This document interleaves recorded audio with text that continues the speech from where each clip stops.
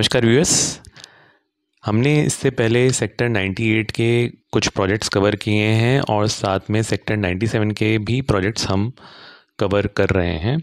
पर इस बीच हमें रिक्वेस्ट आई थी कि हम सेक्टर 98 का एक वीडियो बनाएं। सेक्टर 98 ग्रेटर फरीदाबाद या नहर पार का एक वीडियो बनाएं जहां हम इन प्रोजेक्ट्स के बारे में बात करें। तो अभी आप आगे जो वीडियो देखेंगे उसमें देखेंगे डिफरेंट प्रोजेक्ट्स इन सेक्टर 98। इसके अलावा हम सेक्टर 97 के भी प्रोजेक्ट्स जैसे जैसे आगे हम कवर करते हैं हम ज़रूर उन पर भी वीडियो बनाएंगे। तो ये जस्ट कुछ समरी है जो प्रोजेक्ट्स आप देखने वाले हैं इस वीडियो में, और इन पर हम बात करेंगे कि क्या एग्जैक्ट लोकेशन है, क्या लोकेशन बेनिफिट्स हैं इन प्रोजेक्ट्स के। हम बात करेंगे कितने साइज़ के प्रोजेक्ट्स हैं, और हम बात करेंगे कि किस साइज़ में यहाँ पर प्लॉट्स अवेलेबल हैं और क्या रेट यहाँ पर रहेगा। और हम बात करेंगे इनके फ्यूचर के बारे में कि आज यहाँ पर क्या अच्छा नहीं है, क्या अच्छा फ्यूचर में हो सकता है, क्या अच्छा नहीं भी हो सकता। दोनों चीज़ों के बारे में हम यहाँ बात करने की कोशिश करेंगे। और अगर आपका व्यू हमसे डिफरेंट है तो प्लीज़ कमेंट बॉक्स में वो भी मेंशन करिए। इवेंचुअल गोल यही है कि जितने भी व्यूअर्स हैं उनको बेनिफिट हो इस डिस्कशन से। तो जब हम सेक्टर 98 अगर हम फ्रॉम दिल्ली साइड अगर हम आ रहे हैं तो हम ये माता अमृतानंदमयी मार्ग पर आएंगे, जहाँ पर राइट साइड में अमृता हॉस्पिटल पड़ता है। उसके आगे आप चलते जाएंगे तो लगभग 3 किलोमीटर के बाद आपको वन ऑप्शन इज़ आप यहाँ से लेफ़्ट ले लें, और अदरवाइज़ आप सीधे चलें। तो अगर हम सीधे चलेंगे तो कुछ कपल ऑफ किलोमीटर्स बाद हमें लेफ़्ट साइड में ये आपको एक एंट्रेंस दिखेगी टूवर्ड्स अमोलिक एस्टरवुड्स। तो लगभग 300-400 मीटर अंदर चलने के बाद आपको अमोलिक एस्टरवुड्स का गेट दिखाई देगा। और आप देख सकते हैं इसके ठीक लेफ़्ट साइड में एक बहुत ही पिक्युलर सी चीज़ है जो अमोलिक अपने प्रोजेक्ट्स बनाता है। वो हमेशा उसके साथ टेम्पल भी रखता है। हम खासकर प्लॉटेड डेवलपमेंट की बात कर रहे हैं तो आप बहुत प्यारा सा एक टेम्पल देख सकते हैं लेफ़्ट साइड में। और अभी हम एंटर कर रहे हैं इस प्लॉटेड सोसाइटी में, अमोलिक एस्टरवुड्स में। तो ये जो सेक्टर 98 में जितने भी सोसाइटीज़ हैं उसमें से सबसे बड़ी सोसाइटी ये है अमोलिक एस्टरवुड्स। और इसका जो ओवरऑल साइज़ है वो 30 एकड़्स की ये टाउनशिप है। आप देख सकते हैं काफ़ी स्प्रेड आउट है।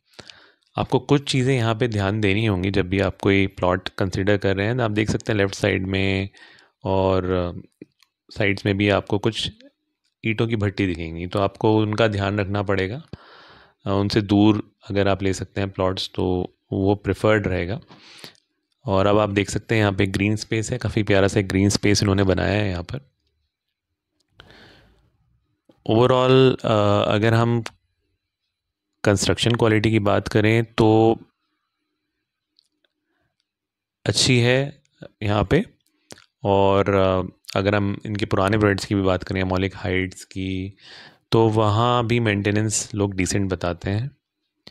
क्वालिटी को लेकर मिक्स फीडबैक है, बट अभी आप देख सकते हैं यहाँ पे अच्छे डिसेंट रोड्स बनाई हैं और अंडरग्राउंड वायरिंग्स हैं, और पार्क एरिया भी अच्छे से डेवलप किया है।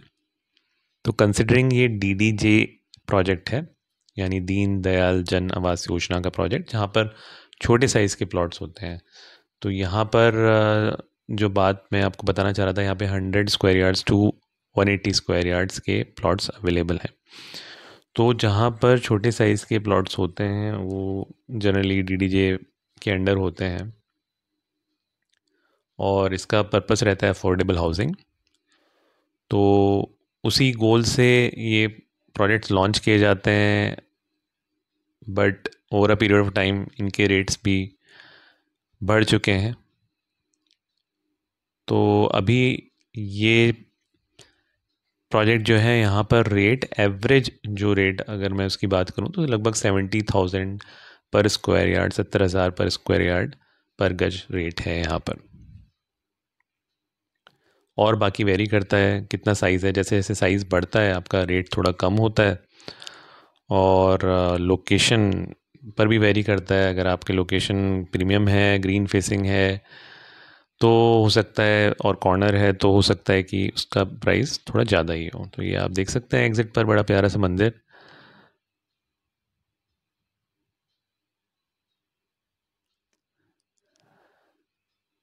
और इन्होंने काफ़ी अच्छे फ्लावर्स यहाँ पे लगा रखे हैं। तो जो पेरिफेरल चीज़ें हैं, जो एस्थेटिक्स की चीज़ें हैं, उन पर भी फोकस किया गया है, जो लॉन्ग रन में रेट्स को हेल्प करता है। But irrespective of that, what matters is the quality and maintenance in future. तो इस रोड की मैं बात कर रहा था, जब हम एंटर करते हैं तो इसी रोड से हम आते हैं दूसरी तरफ से, और अभी फ़िलहाल हम इस रोड से ही निकल रहे हैं। तो ये हम एमोलिक एस्टरवुड्स देख रहे थे। यहाँ पर बीपीटीपी का एक प्रोजेक्ट है इसी के पास में, थोड़ा सा ही आगे आप जाएंगे तो ये बीपीटीपी डिस्ट्रिक्ट प्रोजेक्ट है। और ये जो वीडियो आप देख रहे हैं वो थोड़ा पुराना है, बट अभी यहाँ पर काफ़ी कंस्ट्रक्शन हो चुका है और काफ़ी एडवांस स्टेट में इस टाइम पर ये प्रोजेक्ट है। यहाँ के रेट्स ऑब्वियसली ज़्यादा हैं, हम बात कर रहे हैं लगभग 90,000 पर स्क्वायर यार्ड या उससे ऊपर की। इसके आगे चलते हैं तो अगर हम एमोलिक एस्टरवुड्स के साइड से चलते हुए बैक साइड में जाते हैं, टुवर्ड्स एमोलिक एस्टरवुड्स के बैक साइड में, तो हम पहुँचेंगे उस रो में जहाँ पर एमोलिक एस्टरवुड्स का बैक साइड दिखेगा आपको, जहाँ पर आपको सोहा ओलिव टाउन दिखेगा और जहाँ पर आपको मंशा ओक्स दिखेगा। तो ये ओवरऑल प्रोजेक्ट्स हैं जो सेक्टर 98 में है, मेन एमोलिक एस्टरवुड्स, मंशा ओक्स और सोहा ओलिव टाउन। अभी जो आप देख रहे हैं ये बैक गेट है एमोलिक एस्टरवुड्स का।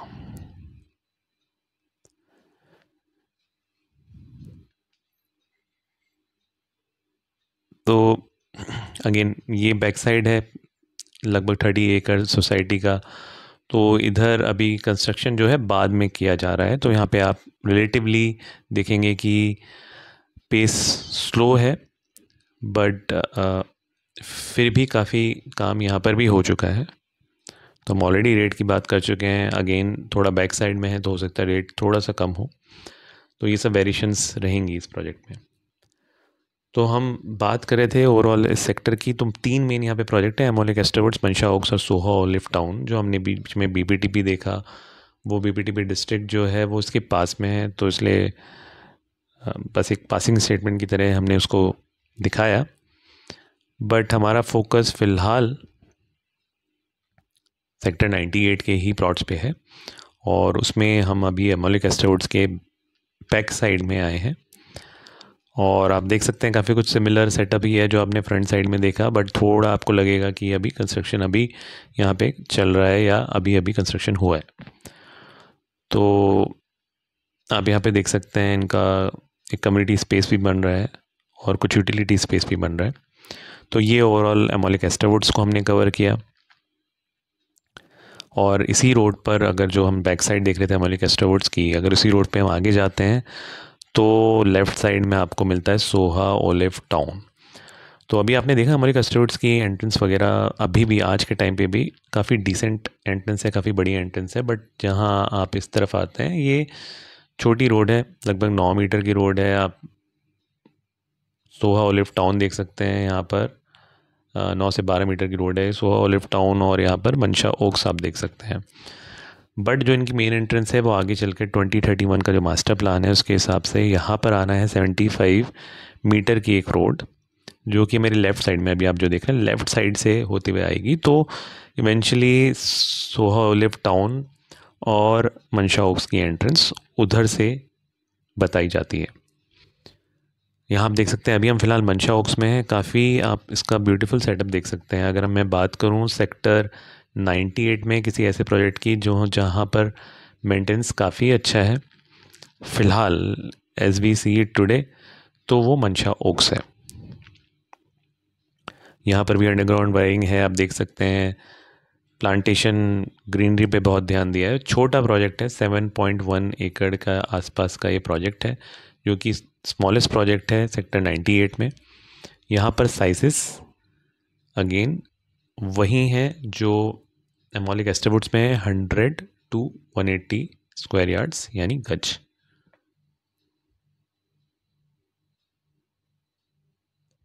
यहाँ पर जो रेट है इस टाइम पर वो है लगभग 65,000 पर स्क्वायर यार्ड पर गज, और ये एवरेज रेट है। अगेन जैसे मैंने पहले ही बताया था, डिपेंडिंग ऑन क्या फेसिंग है, क्या कॉर्नर है या नॉन कॉर्नर है, या फिर क्या किसी गलत जगह फेसिंग है, या फिर साइज़ क्या है, उनके बेसिस पे कम या ज़्यादा इस पे हो सकता है। तो ये बिल्कुल बैक साइड में हम आ गए हैं इस प्रोजेक्ट के, और आप एक साइड से देख सकते हैं कि आपको अमोलिक एस्टेवुड्स की बैक साइड भी आपको दिखेगी। तो ये अमोलिक एस्टेवुड्स की एक तरह से बैक साइड में ही पड़ता है प्रोजेक्ट। और हमने बात करी इसके टोटल स्पेस की, हमने बात करी साइजेस की, हमने बात करी रेट की। अब बात करते हैं कि क्या यहाँ पर अच्छा है। ग्रीनरी और मेंटेनेंस काफ़ी अच्छी है। अगर ये ऐसे ही रखते हैं तो नेचुरली ये एक इम्प्रूव्ड सोसाइटी होगी यहाँ के लिए। और अगर हम बात करें सोसाइटी के बारे में, तो दो चीज़ें आपको ध्यान देनी होंगी कि यहाँ पर आपके अगेन ईंटों की भट्टी है, तो उसको आपको ध्यान रखना पड़ेगा। अभी वो ऑपरेशनल है नहीं है उस पर बहुत ज़्यादा क्लैरिटी नहीं है, बट फिर भी उसके आसपास प्लॉट अगर अवॉइड कर सकें तो कर सकते हैं। अभी हम आ चुके हैं ऑलिव टाउन प्रोजेक्ट में, जो कि सोहा ग्रुप का प्रोजेक्ट है। और अभी अगर आप देखेंगे यहाँ पर लिवेबिलिटी के हिसाब से, तो ये प्रोजेक्ट इस टाइम पर सबसे आगे है।